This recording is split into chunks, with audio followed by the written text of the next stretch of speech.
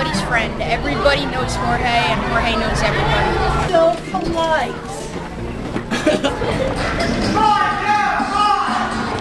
He does everything that we do, and he's even better at some of the things. He can do so many things, so everybody treats him like he's just normal.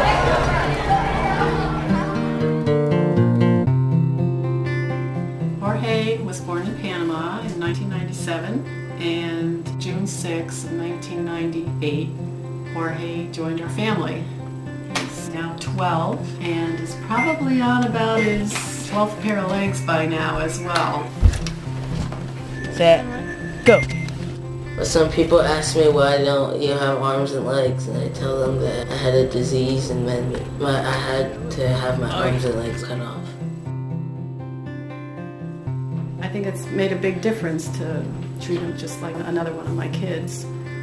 For the most part, encouraged him to just do everything he could do. He's got a lot of things to overcome, but God's given him the personality that'll just make him soar.